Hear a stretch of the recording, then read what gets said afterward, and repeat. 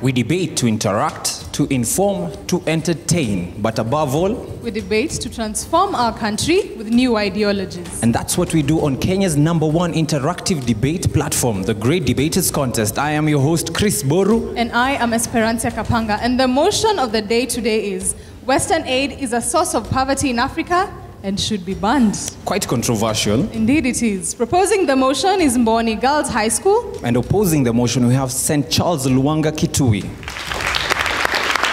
Proposer number 1, you have 3 minutes. I was recently going through an article by Forbes Africa written in 2016. Apparently, UNEP visited a marginalized village in Mali and built 2 wells for them. 3 years later, they visited the same area with the same intention of building another well. Unfortunately, those 2 wells had collapsed. On asking the village chiefs on why those wells had not been repaired, they shamelessly told them that they were waiting for the UNEP officials to facilitate the reconstruction of those wells. Well, if you call me Masika Vata, be sure to get a response. And I'm here to firmly propose a motion that states, Western aid is a source of poverty in Africa and should be banned. Well, Western aid is money, materials, or services given or loaned by an organization in rich countries, or rather developing countries, to help people in the poor countries.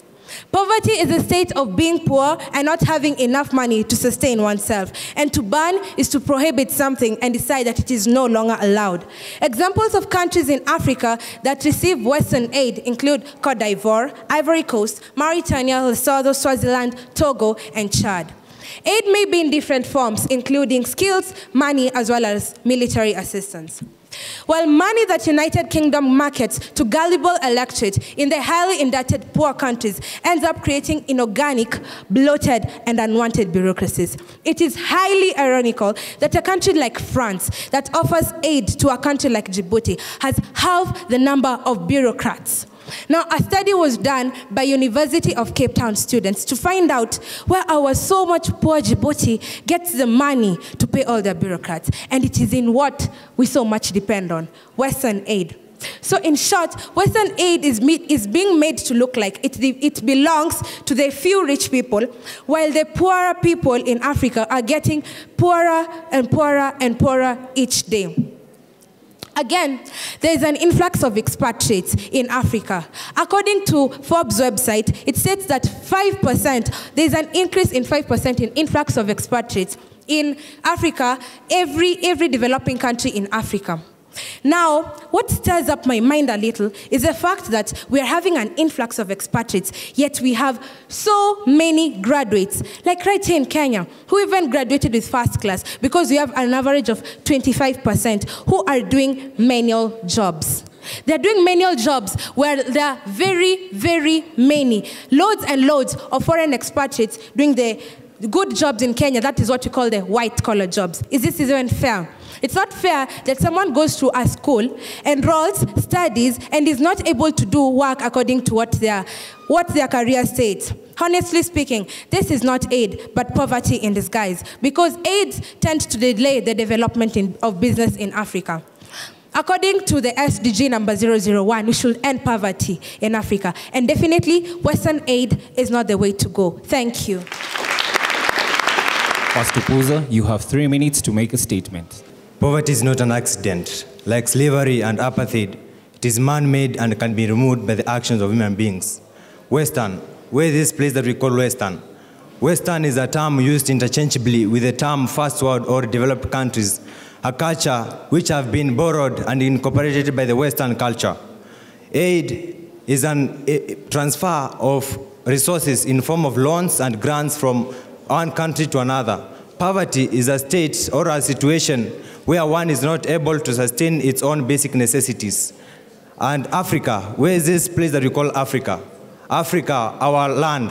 Africa, a landmass that is located to the east of Indian Ocean, is located to the west of Atlantic Ocean, is located to the south of Mediterranean Sea, and connects the Gulf of Suez Canal with the Mediterranean Sea, and is also located in the by the southern Pacific Ocean.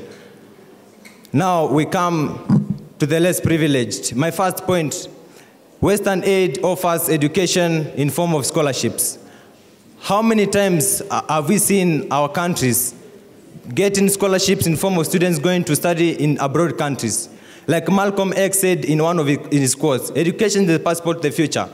We know that in the 21st century, the African country cannot do without education. And therefore, we as Africans, we need this education. And lucky enough, the Western countries have provided education in form of loans, in form of bursaries, in form of scholarship. We know of USA, it has been a very close friend to us. They have provided education in forms of loans, in forms of scholarship.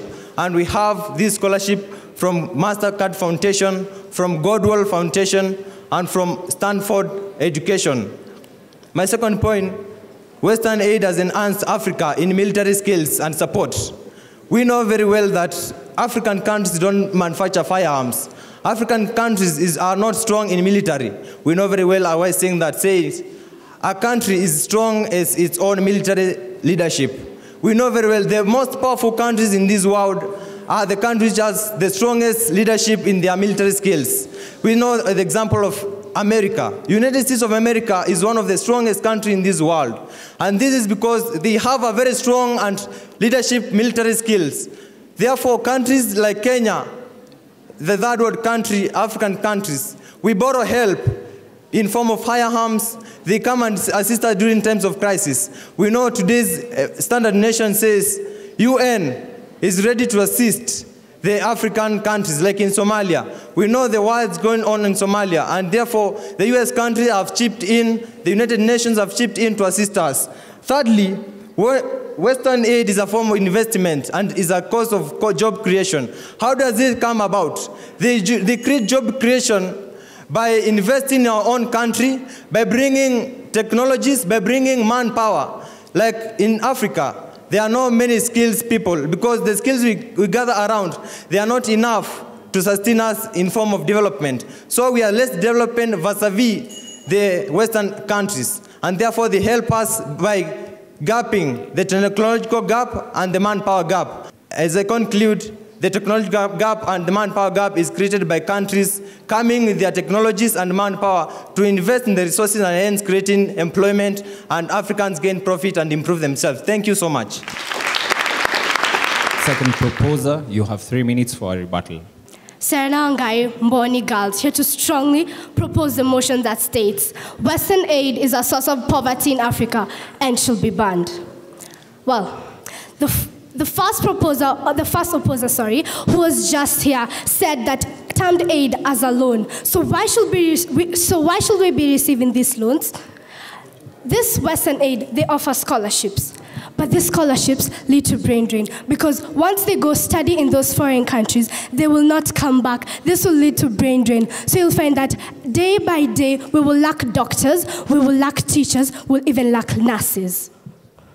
According to the Phantom newspaper, September 2015, Tanzania has been receiving very large inflows of Western aid since the 1970s to help stabilize its economy. The surprising fact is, even after receiving all these loans, they are still living in abject poverty. The economy is still very low, and the budget deficits, they are still very wanting. Therefore, Western aid does not necessarily spur economic growth, because if you're receiving aid from someone, you should mark an improvement. But Tanzania, no improvement is being noted. In fact, the economy level has been deteriorating day by day, year by year. So let's say, in 20 years' time, where will Tanzania be, even after receiving all this Western aid? Moreover, according to the Guardian website, developing nations have low life expectancy due to civil strife, hunger diseases like HIV and AIDS, but the greatest cause is poverty. Out of the 40 countries in the world that have the lowest life expectancy, 37 of them are from the sub-Saharan Africa. 37 countries, low life expectancy. And what? They are still receiving Western aid since they obtained independence from their colonial masters. So just to say that this Western aid is not even helping us improve our lives, according to 2009 data banks, Swaziland has recorded the lowest life expectancy at 32 years, while Japan has recorded one of the highest life expectancies in the world at 83 years. But then we come to say Western aid is helping. How? Sometimes aid is not necessarily a gift, but a loan, and poor countries may struggle to repay this loan.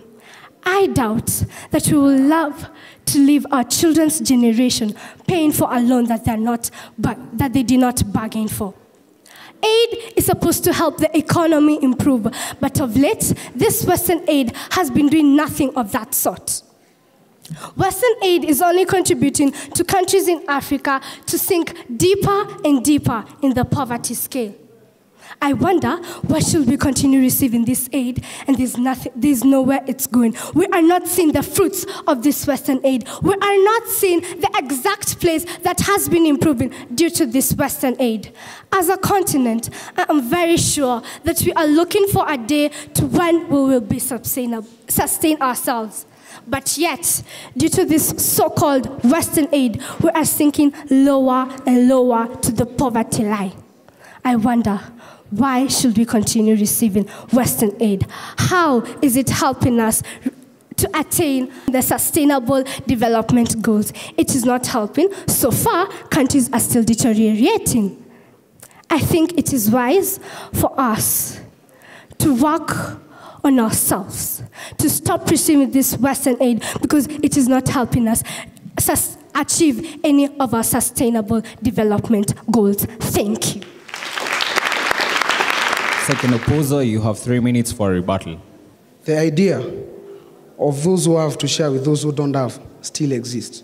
And we as African countries, to still have the move to be helped because we are poor and undeveloped. My delegate proposer has said that Africa, the foreign aid that we receive as Africa has no benefit to us because it is not seen where the work is being done. I like to say that when the aid is given, it is for the leadership under those countries, under those continents, to enhance and to initiate the work that should be done. Then he has talked about the skills in Africa that Western countries have taken away we have people who are employed in the country, who are educated, and yet they are not getting the jobs. I think those foreign countries come to give us the systems. They don't come here as a profession. They come to give us systems on the way of doing things. That because we are poor, that is the fact, that Africa is poor and developed. The second proposal has also just said about the scholarship, that when our sons go there, they don't come back. I think you cannot stay in a place where you cannot get a job, you cannot earn a living and die poor. You have to go out and to look. That's why when they get the scholarship, they get employed there, because in these countries, there is no employment. Then a good friend is the one who is with you in times of difficulties. And this comes in here when Western aid is here to support us, is there in times of crisis to help Africa. And Western aid has given us employment, is a source of employment. As you know, in Africa, we lack employment. These people have given us employment through initiatives, and it is very clear from data from Wikipedia that 25 to 26 million citizens of our very own continent stay and work in those foreign countries, because in the country there's no employment. Then they have assisted in provisions of funds to develop in development projects. As you can see, Angola got education health equipment from Canada costing 2.3 billion. Also, South Sudan got 8.2 loan project from Britain to support the free education initiative. Then it has also promoted democracy, and in conclusion, it has also promoted democracy. Envoys have been tough on African leaders who try to contravene the provisions of the law and rights, human rights. This comes during elections, especially in Uganda, Burundi, Sierra Leone, and Libya. Thank you.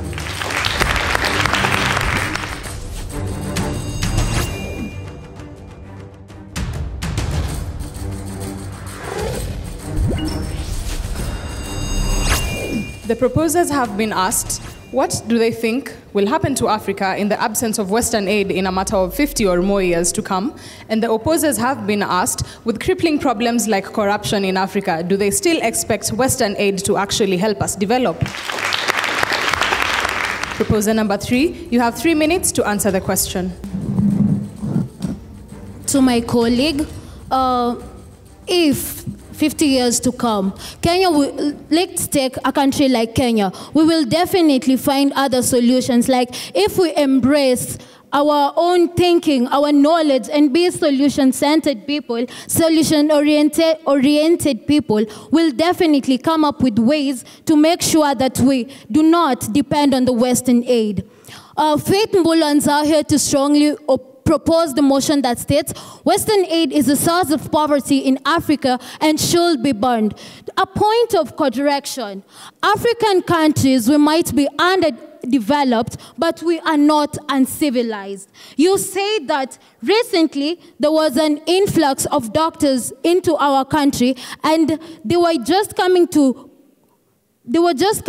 our country to teach us how to use the new technology in our hospitals, but now these doctors are working in our hospitals, and yet the university students who are graduates do not have work.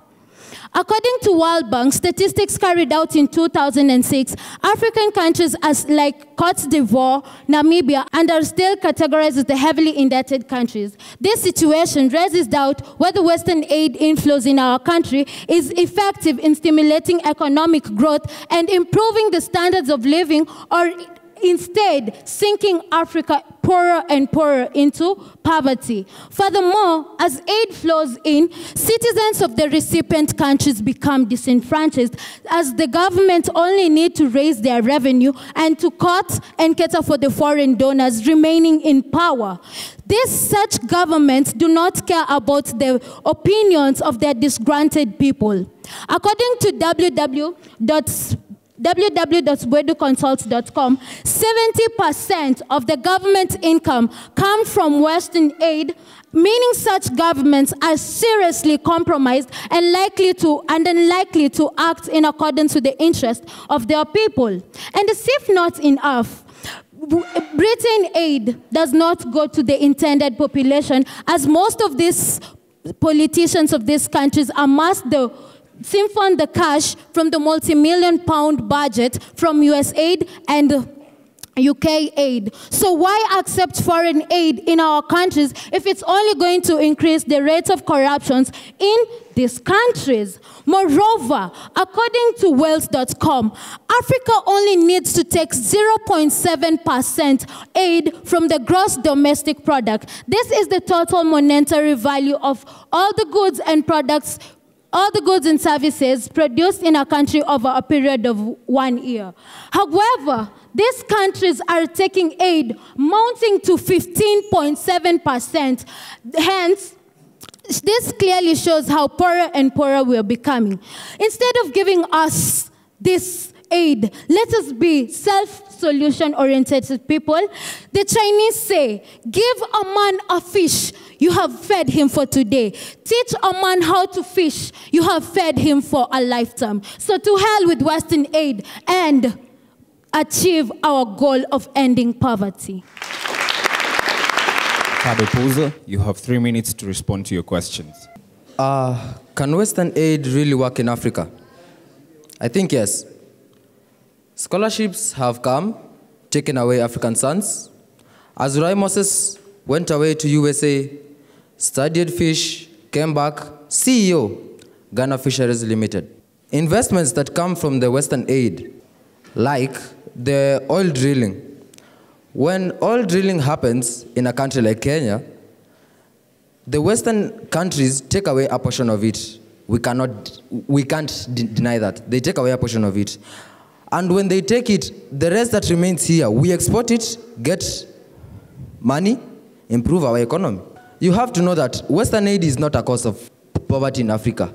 When Western aid comes in form of money, it is not Western aid it's not Western aid that causes poverty. Corruption is what causes poverty. You can't tell me that 70 billion sent to Africa by the World Bank per year, 6 times, that money is taken away. Which means you are left with an approximate of 21 or 20 million to improve your country. So Western aid is not a cause of poverty. We've seen very well that Africa itself and the countries which are in Africa have not yet planned their budget. So, the former United States President Barack Obama gave us a very interesting plan to budget. He said, you have only 5 steps. Now, 4. Number 1, estimate the income which you get. Just estimate it. Number 2, define major expenditure categories and give each a portion. Number 3, use a budget summary sheet to track actual income and expenditure to see if you are right, if you are taking it the wrong way or taking it the right way. We as Africans have dug a hole of poverty.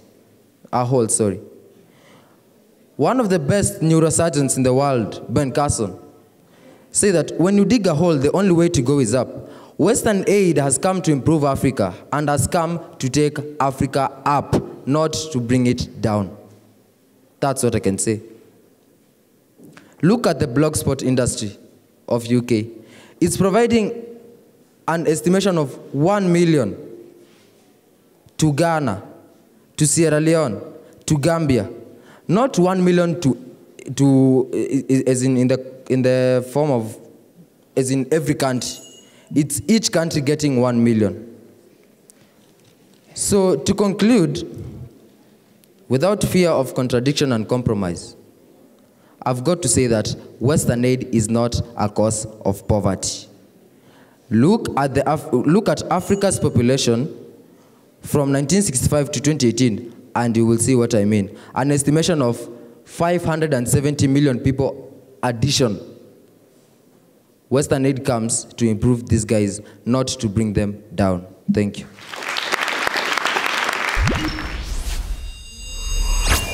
Proposers, you have 1 minute to make a final statement.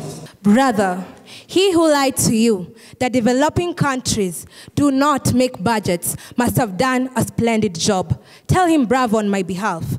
AIDS tend to delay the development of business in Africa. It has kept Africans behind in terms of getting the confidence they need and experience they need to make businesses that will thrive and succeed globally.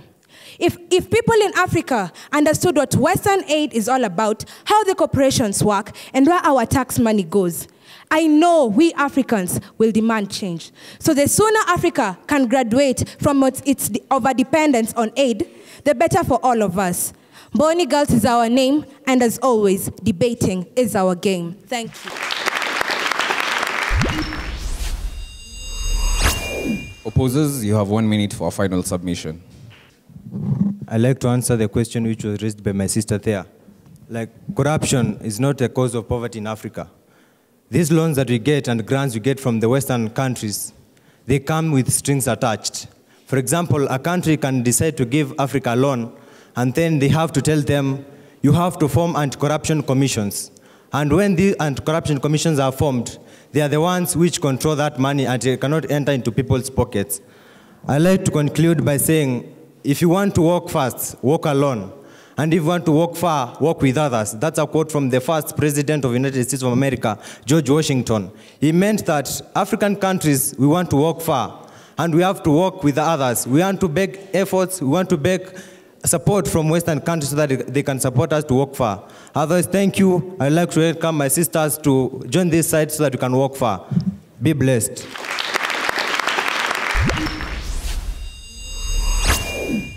Mbooni girls. Mercy, good start. I would love to know that article that you started with because it was quite interesting. I think it was a good way of starting over. The definition of motion was on point. And then you started giving your submissions, like the influx of expatriates and the likes. And then you, at some point, you gave a percentage, about 25% of the graduates are doing manual jobs, which is a good statistic, but you need to tell us where, and your source as well. But I think the others, you gave your sources, that was commendable. Serena, fair cross-examination. I think it was just one line. And if you notice, Bill took almost all his time cross-examining you. So that tells us who paid more attention than the other, all right? Not unless you're agreeing with their submissions, you must as well cross-examine them. Faith, good job.